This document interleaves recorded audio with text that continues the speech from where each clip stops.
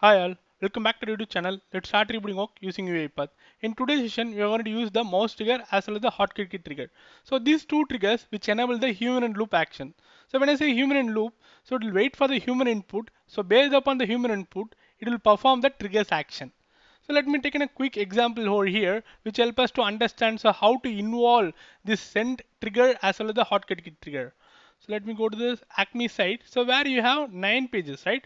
So let's assume if you want to take a snip or take a screenshot of all these 9 pages. So how do you do that? So usually you need to open the snipping tool and then you have to snip this particular data. After that, so you are going to save in a particular location, right?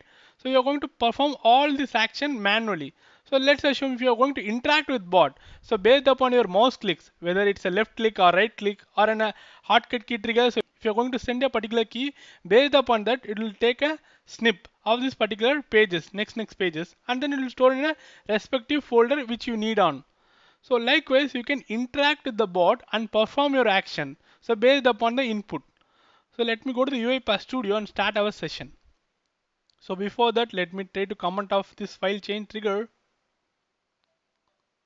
Perfect. So in mouse or hotkey trigger, let me try to launch first mouse. Okay. So for this, as we already know that to do trigger actions, we need a trigger scope, right? At first step. So let me drag and drop a trigger scope. So after this, so you can drag and drop the mouse trigger, right? So inside this mouse trigger, so let me make control plus left click to perform our actions. Okay. So here, let me go to the project. So inside this project, so in a framework, I have take screenshot. Pick this take screenshot from the RE framework. Okay. So no need to confuse anything. So we can just copy and paste this take screenshot example from the RE framework. Okay.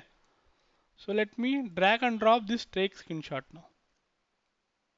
And then, so inside this folder path, we are going to pass the paths so where the screenshot need to be stored. Okay.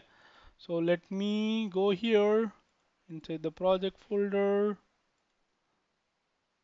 So inside this, so let me try to store in the output folder itself. So let me try to copy and then pass this particular path over here. Perfect. So I have just changed the path now, right? Cool. So here we are going to make a control plus left click to take a screenshot. Okay. And store in the designated path which we have provided. Okay. So let me try to change this from sequence to trigger action. Cool, right? So let me try to debug the file now. When it gets started, it will wait for our action. So it will keep on monitor our mouse event now. Okay. So whether this particular mouse event has been fired or not. So once it got fired, it will take a screenshot. So we have started compiling our file. It will get started quickly now. So I just moved to this particular page now, right? So when I just click on control plus left click, it will take a screenshot. As soon as I just click, it will take a screenshot. So it got started running now. Okay. So it will start monitor our mouse action now. Use this mouse event now. Control plus left click. So as soon as I press control plus left click, it will take a screenshot. Let me go to the second page and screenshot of second page as well. Okay. So here control plus left click. So that's it. So we can traversal to all pages and take a snip of all pages as well. So now we can take screenshot of only these 2 pages for testing now. So let me go to the UiPath Studio and stop action now. So perfect. So inside this output you can see screenshot has been stored, right? 2 screenshot, which means 2 pages which were navigated. Let me go to the output folder and check it. So let me go to the output folder. So here you can see two kind of a screenshot, right?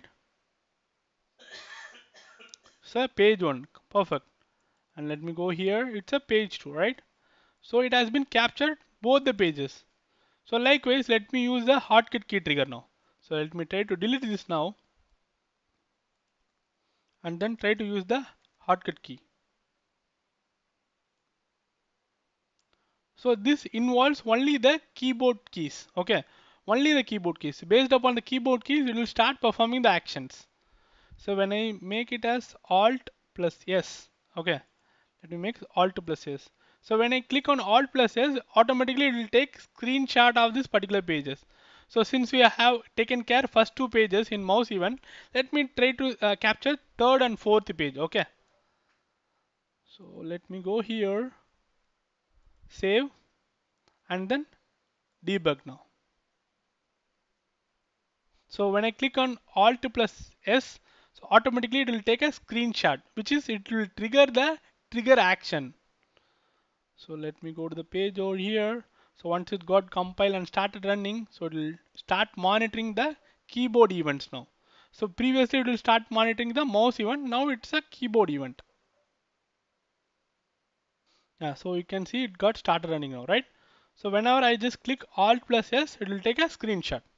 So let me click on Alt plus S. So I just made a Alt plus S. So let me go to the next page, fourth page.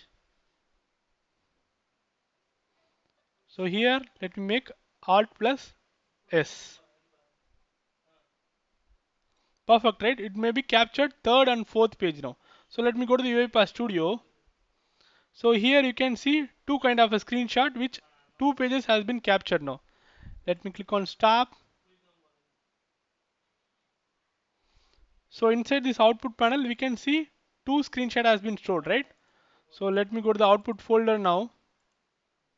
So let me go to the output folder. So this is our third and fourth pages. So likewise you can utilize this shortcut key and mouse event to store the data. So likewise, you can utilize all these triggers when you're going to perform an action. So it will enable the human in trigger.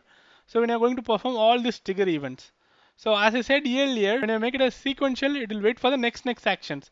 So if you have made a one time, this particular trigger scope will be executed only one time and it will get stopped. So if you want to make any human loop concept, so you have to make this sequential. So only if you are making this sequential, it will enable the human loop concept. So I hope this session will be helpful for you. Thanks for watching. Happy learning. Have a good day.